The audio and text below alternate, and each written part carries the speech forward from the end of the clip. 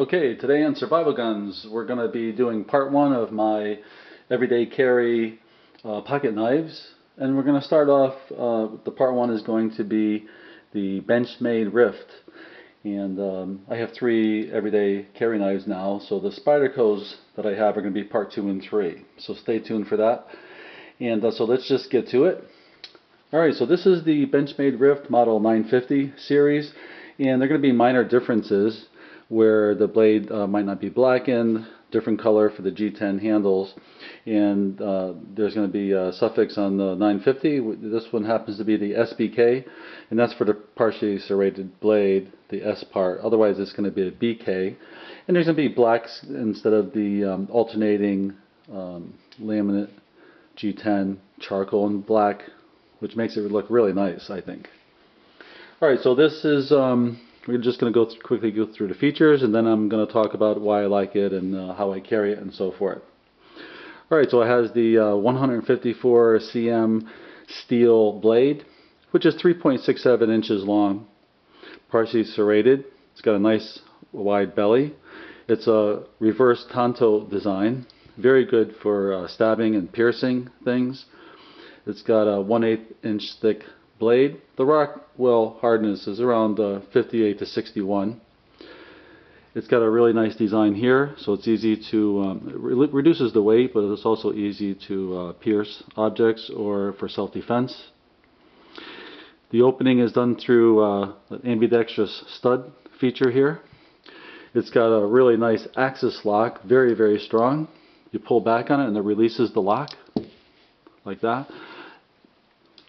So that's how it opens, releases. Also for left hand, it's got the stud on both sides. And it's marked Benchmade here with their logo. And then Osborne, for the Osborne design, it was designed by Warren Osborne. And there's the steel markings right there. Another way to open it would be to pull back on the axis lock, and then you could flip it open. And that works ambidextrous as well. Just pull it back. The weight of this knife is 4.8 ounces.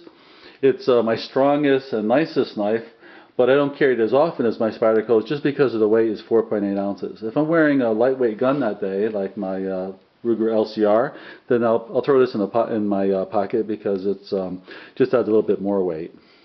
The Spydercos are more in 3-something ounces instead of 4.8, you know, close to 5. A little bit heavy for a pocket, but not bad at all. I've had much heavier knives. So this one is in the tip-up configuration, where the tip is up when it's in the pocket, and the pocket clip is reversible for right-hand or left-hand pocket use, if you're left-handed or want to wear it on your off-hand side. It's got a nice ample guard here. So if you're stabbing or piercing objects, your hand won't slip onto the blade very well. There's no knurling on top, but it still has a good purchase because of the really nice milled G10 scales. Have a nice texture, but it's not rough enough to hurt your hands or anything like that.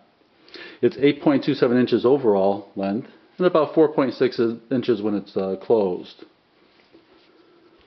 Alright, so here's how it looks in the pocket. This is a really strong knife. I just really like it a lot. And that's what it looks like when it's in the pocket, so not too obtrusive.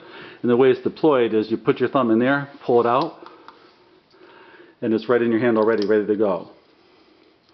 Now I find by using the axis lock method, like this, and when you pull it out, you have to reach up, pull back, and then it's just much more cumbersome, I think.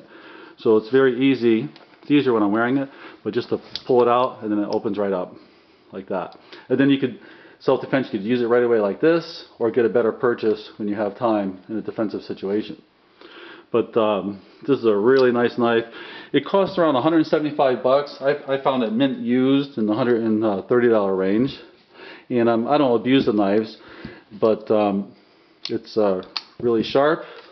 I've only sharpened it once. As you can see, it just cuts right through.